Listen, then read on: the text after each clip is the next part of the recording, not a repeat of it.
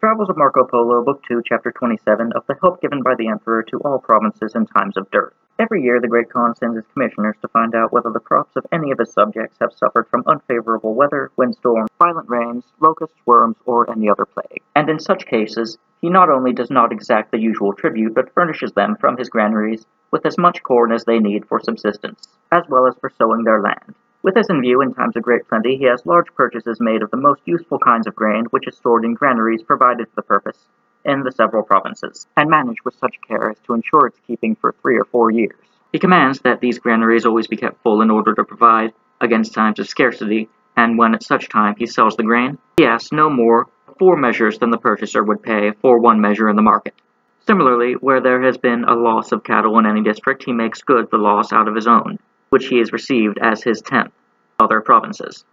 All his thoughts, indeed, are directed towards assisting the people whom he governs, that they may be able to make a living and improve their substance. We must not omit to notice, as a peculiarity of the Great Khan, that where lightning has struck any herd of cattle, flock of sheep, or other domestic animals, whether the property of 1 or more persons, and however large the herd may be, he does not demand the tenth of the increase of such cattle during 3 years.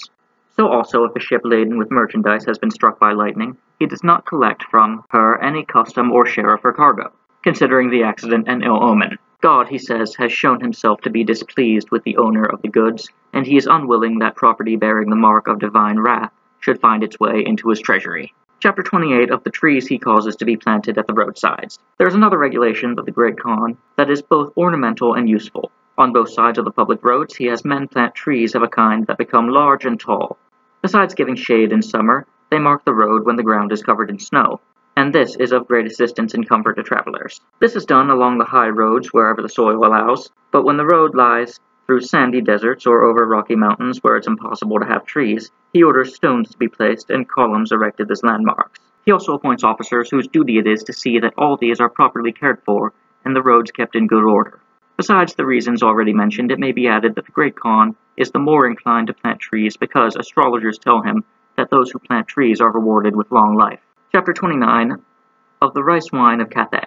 Most of the inhabitants of the province of Cathay drink a sort of wine made from rice mixed with a variety of spices and drugs. This beverage, or wine as it may be termed, is so good and well flavored that they do not wish for better. It is clear, bright, and pleasant to the taste, and being taken very hot can make one drunk sooner than any other wine. Chapter 30 concerning the black stones dug in Cathay and used for fuel. Throughout this province there is found a sort of black stone, which they dig out of the mountains, where it runs in veins. When lighted, it burns like charcoal and retains the fire much better than wood. It may indeed be kept going during the night, and in the morning be found still glowing. These stones do not flame except a little when first lighted, but while burning give out a considerable heat. There is no scarcity of wood in the country, but the population is so immense, and their stoves and baths, which they are continually heating, so numerous, that the quantity could not supply the demand.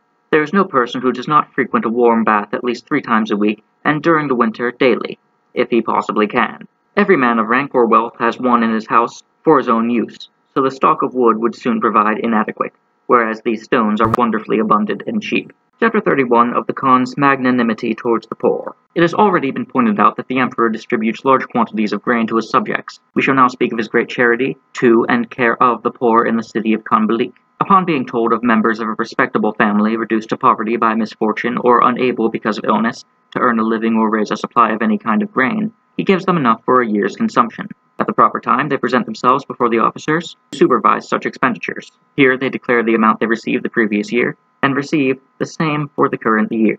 In a similar way, the Emperor provides clothing for the poor, which he does from his tenths, tithes of wool, silk, and hemp. He has these materials woven into various sorts of cloth in a building erected for that purpose, where every artisan is obliged to work 1 day a week for his majesty. Garments thus manufactured he orders to be given to the poor families above described, as they are needed for their winter and summer clothes. He also has armies, and in every city has woolen cloth woven and has it paid for from the tenths levied at that place. Chapter 32 of the Emperor's Charity. It should be realized that when the Tartars followed their original customs and had not yet adopted the religion of the idolaters, they never gave alms. A poor man applied to them.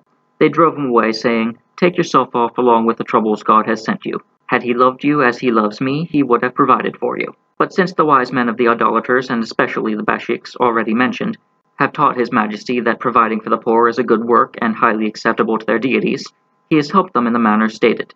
and at his court no one is denied food. Not a day passes in which 20,000 bowls of rice, millet, and panicum are not distributed by regular officers. By reason of this immense and astonishing liberality towards the poor, the people all adore the Great Khan. Chapter 33 of the Astrologers of the City of Khanbalik. There are in the city of Khanbalik, including Christians, Saracens, and Cathayans, about 5,000 astrologers and soothsayers, for whom the emperor provides just as he does for the poor and who constantly practice their art. They have their astrolabes, upon which are indicated the planetary signs, timetables, and aspects for the whole year. The astrologers of each sect annually study their respective tables in order to ascertain the course of the heavenly bodies and their respective positions in each moon. From the paths of the planets in the different signs, they predict weather and foretell the peculiar phenomena each month will produce.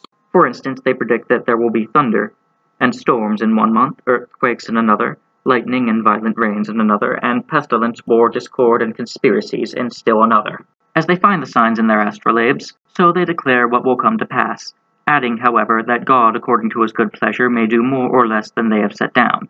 They write their predictions for the year on small squares in books called Tequin, and these they sell for a groat apiece to all persons who wish to peep into the future.